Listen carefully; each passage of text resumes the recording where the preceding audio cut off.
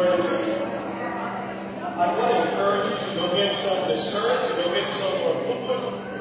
But in the meantime, let's praise God. Let's start singing together, all right? So if you want to get up, if you feel like standing and singing, you do so. If you are still eating, then you can do that too, all right? So musicians, will you lead us in worship?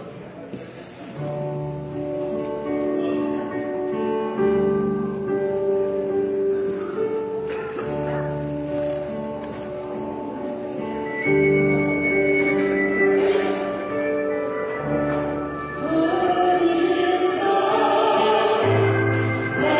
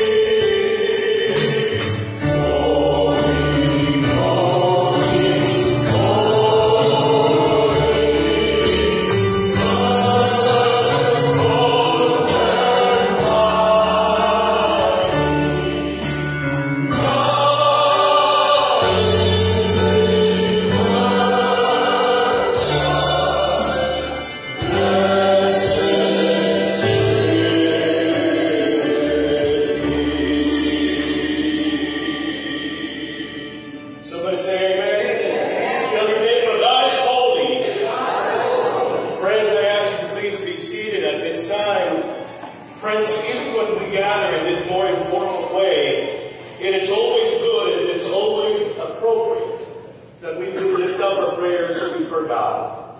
And so in just a moment, I'm going to ask Pastor Clayton to do so, to lead us in prayer. But before we do, musicians, we prepare our hearts.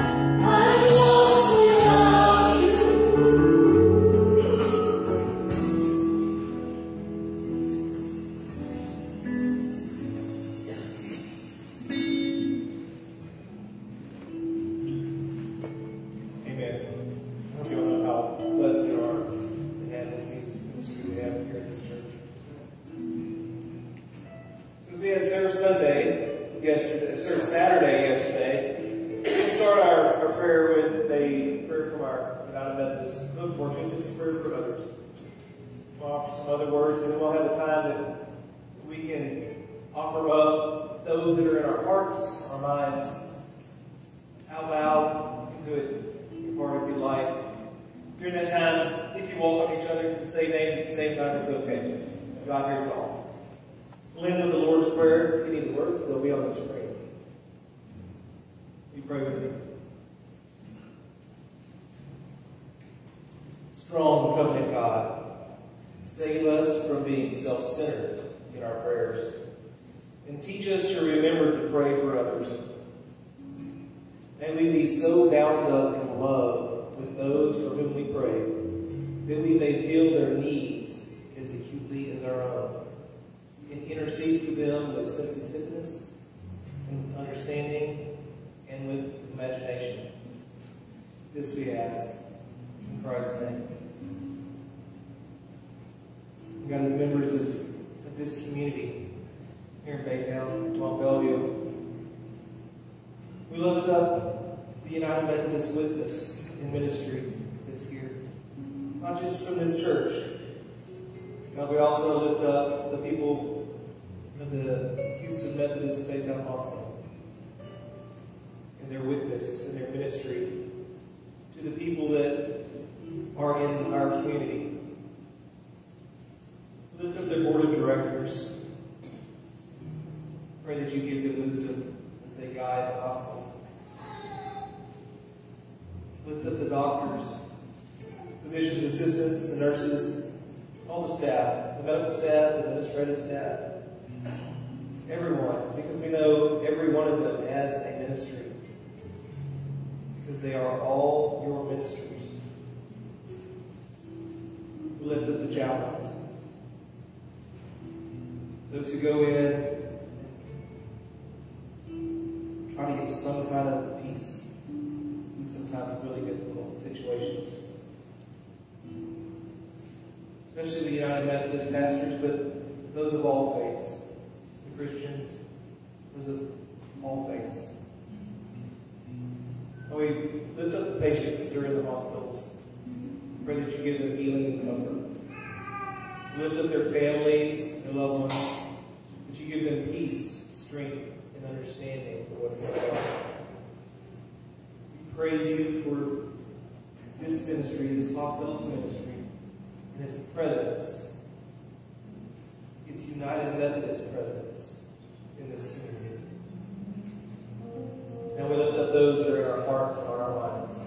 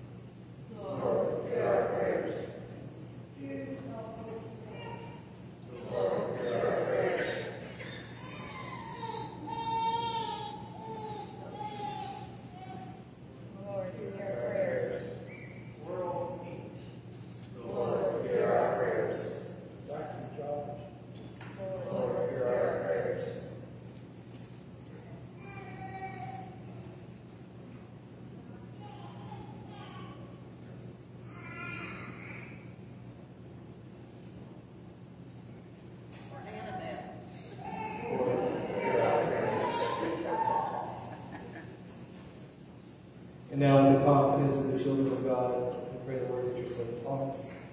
We say, Our Father, who art in heaven, hallowed be thy name. Thy kingdom come, thy will be done, on earth as it is in heaven. Give us this day our daily bread, and forgive us our trespasses, as we forgive those who trespass against us. And lead us not into temptation, but deliver us from evil. For thine is the kingdom, and power, and the glory forever. Amen. Friends, at this time I would ask the ushers to please prepare to receive the morning offering. And as you do so, I want to remind you that you have in front of you an RSVP for our Consecration Sunday, which will be in a couple of Sundays from now. As a matter of fact, on November 12th. And friends, we're going to have breakfast, we're going to have worship, we're going to consecrate our estimate of giving cards for 2024 as a way to help our finance committee and our leadership committee truly to prepare for the upcoming year. I would ask you that you let us know that if you are coming and how many will be in your party so that our hospitality team can prepare and be ready for you as well. Once you fill these out, I ask you to put them in the offering plate or to put them in the basket that is here in the middle of our space together. Friends, the Lord be with you. Let us pray. Almighty God, we give back unto you from all that you have provided for us, for you have been gracious. And Lord, we do ask that you would receive the offering that we now bring, make it worthy in your sight, multiply it, that your kingdom shall be multiplied here on earth as it is in heaven. All of these blessings in the mighty name of Jesus Christ, and let the church say, Amen. Amen.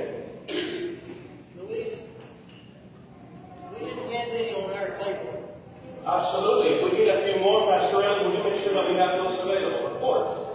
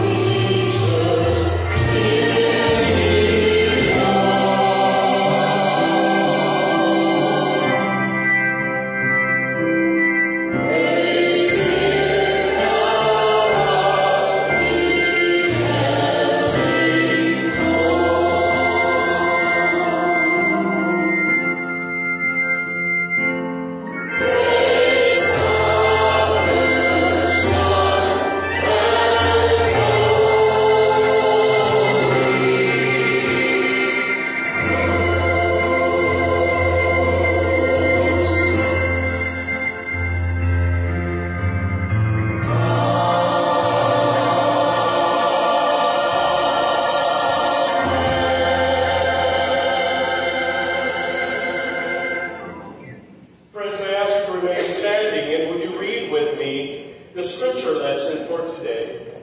Today we're focusing on that one verse, that one area, one part found in Romans in the 15th chapter. Let's read it together in one voice.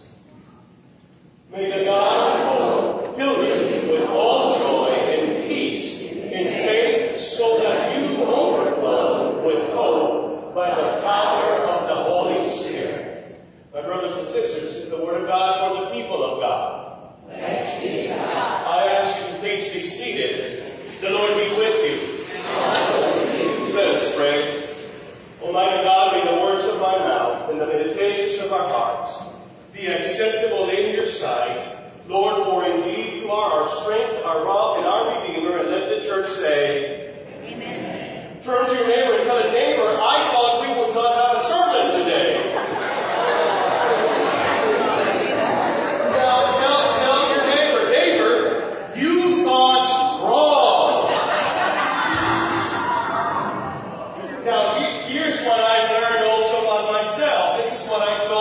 Pastor Clayton and Pastor Ellen earlier in the week, I said, you know, I'm going to preach 5 minutes. To which Pastor Ellen said to me, Pastor, when you say you're going to preach 5 minutes, you preach 15. So I will try to preach 3 minutes.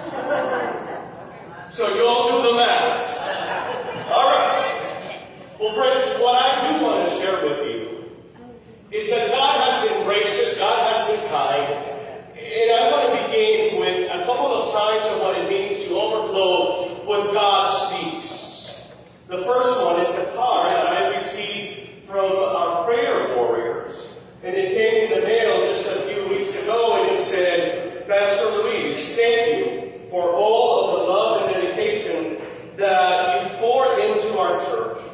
None of the goodness you do goes unnoticed. It is more appreciated than you know. We pray that God will give you strength and discernment for the decisions you make for us. We cherish you, the Friendship Prayer Warriors. Can we give that ministry a nice big round of applause?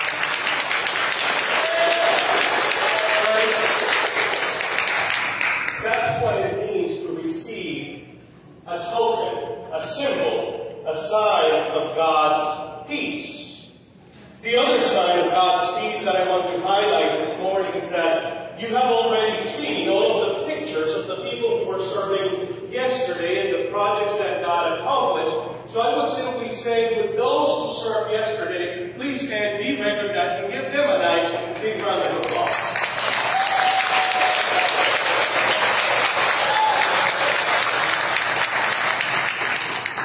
All of these are signs and tokens of God's grace, God's love, God's peace in the midst of God's people. Now, here's the problem, folks, is that we have come to understand as a society that peace is simply the absence of noise. The absence of noise is not peace. The absence of noise is silence. Peace is when we have the overwhelming presence of God in the midst of every situation. So turn to your neighbor and tell a neighbor, I don't mind a little noise. Go ahead. As long as I can be at peace. Because the nature of who we are, church, and I don't have to convince you because you can see it all around you, it's that we are the church in many ways of happy chaos. That's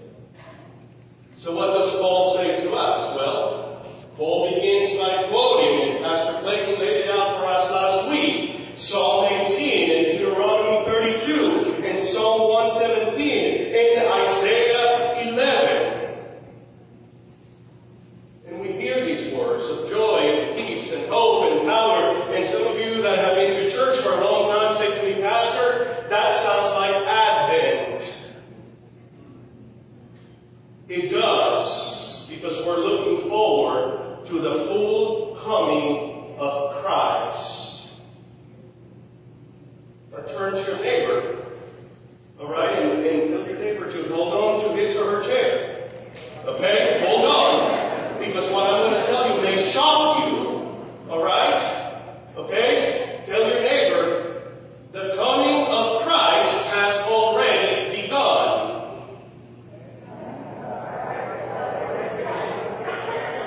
The coming of Christ begins with the body of Christ, which is called the church.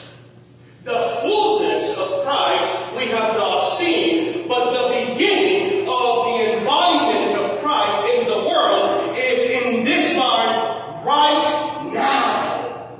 We don't have to wait for a future that we do not yet see. We do not have to behold a year that has yet to come in order to feel the presence and the inbreaking of God's kingdom right here in this moment.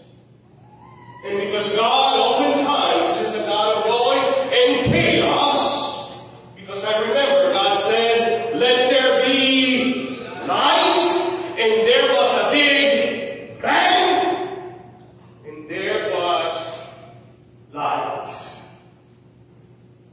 Because God creates not in the silence, but in the noise and in the strength of God's own voice. Friends, and I promise you, I'm getting ready to land this plane.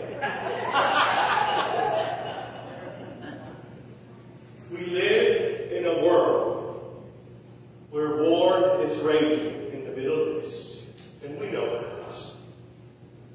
We live in a world where I promise,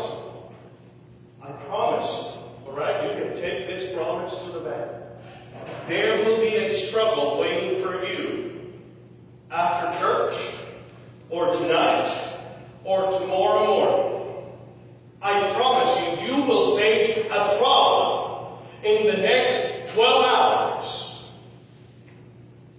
It's just a matter of the size and scope of the problem.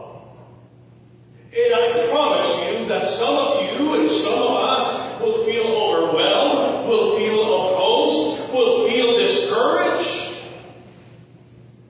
But in spite of that, my prayer is that all of us will be at peace. Because we are bearing witness of what God is doing, because God is doing something greater that we do not fully understand, and we approach it with fear, and we approach it with concern, because we have not seen the finished product yet. Because you see, if we knew the end result, then we would be able to control the process.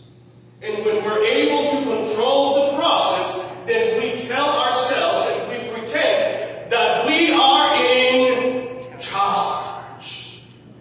So turn to your neighbor and tell the neighbor, who died and made you God?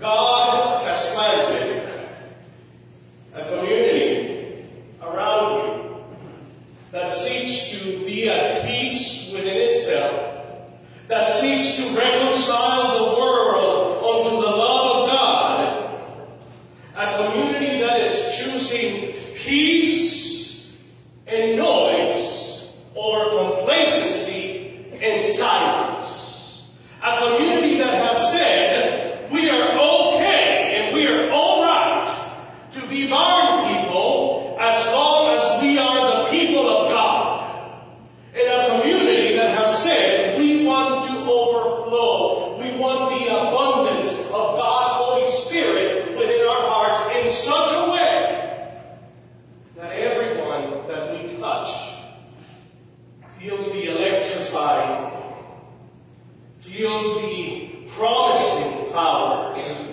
of the Spirit who lives and dwells among us.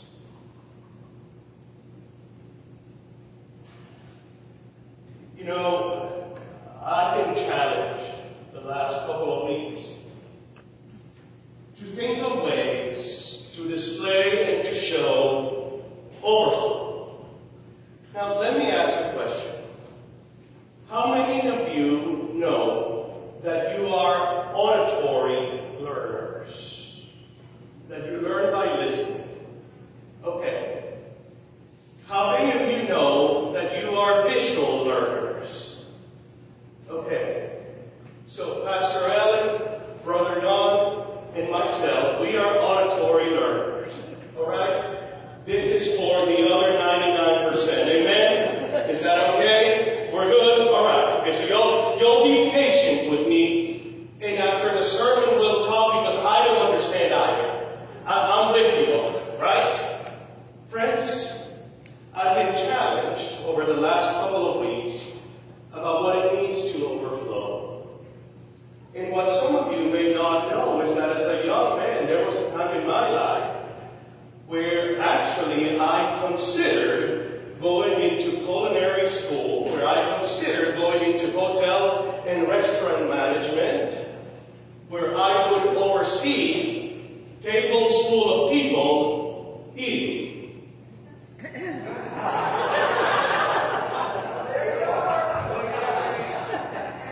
I have arrived indeed, amen?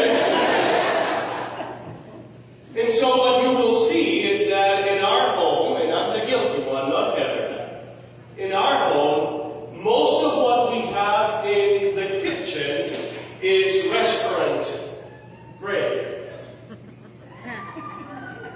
Because that's what I prefer. And so maybe one way in which I've been challenged to show overflow is simply to say that when we overflow with the Spirit, with the love of God, with the joy of God, with the presence of God, that somehow, in a miraculous, unknown way, everything that we are and everything that we do begins to overflow out of us. And somehow it multiplies in ways that are beyond what we can fully understand. So that when it's all said and done, our blessings and our joys reach more and more people than perhaps we are able to imagine. Friends, when we overflow, we overflow. So here's what I need. I need 2 volunteers to go get more water. Because there is just not enough. But with God, with God's help, with God's love, we keep pouring, and we return to the well, and we go back to the source, and we recharge our energy, and we fill up again with the power of the Holy Spirit in such a way that we do overflow. And what you will see over time is that as the water trickles and as the water goes out, we gather together as a community of faith that we may recharge and renew and overflow again so that we can pass on that blessing to somebody else. And friends, the reality is that we can make this tower as tall as we want to make it. And as long as we keep going back to the source of water, to the source of life, we will continue to overflow.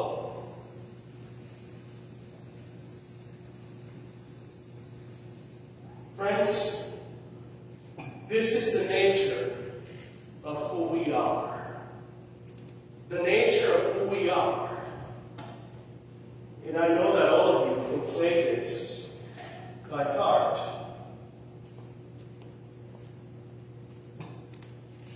Is that with the power of Christ, my cup runneth over. My cup overflows.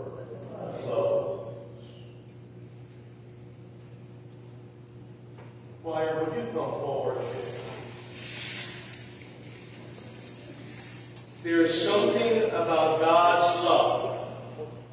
There is something about God's peace. There is something about God's joy. There is something about God's power that never runs out.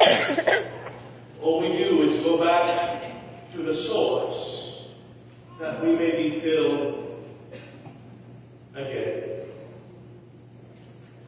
The Lord be with you. Let us pray. Almighty God, touch our hearts that we may overflow with the joy, with the peace, with the hope, with the power of your Holy Spirit. All of these things in the mighty name of Jesus Christ, and let the church say, Amen.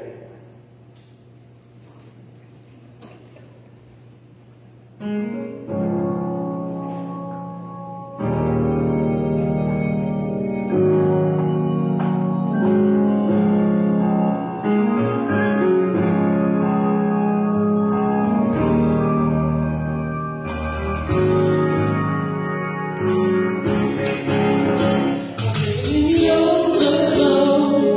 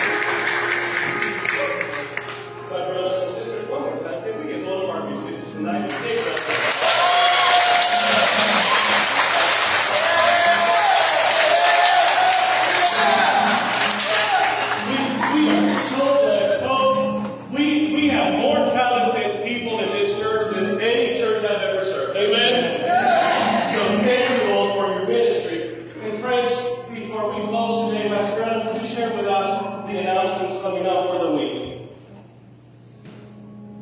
Absolutely. Oh, it has been such a joy to be with you this morning. As we look forward, if you didn't get a chance to fill out a card for the breakfast that's going to happen in 2 weeks, come see me after service and we'll make sure you get one. Also, next week we will be celebrating All Saints' Day.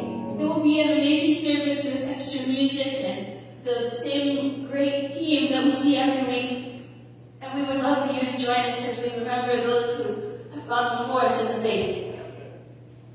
This evening we have adult Bible studies from the disciple track. We also have the youth making pumpkins, and we have handbell choir. So if you would like to join any of those activities, we'd love to have you.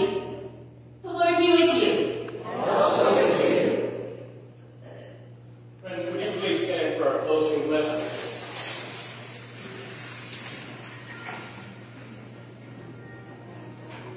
Turn to your neighbor and tell neighbor, I am overflowing today. Tell your neighbor, I am at least 10 pounds larger right now.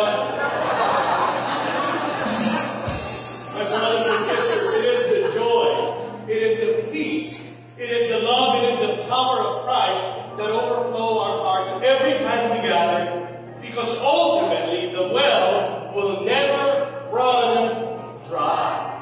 And so go forth and tell someone of what Christ has done for you. In the name of the Father,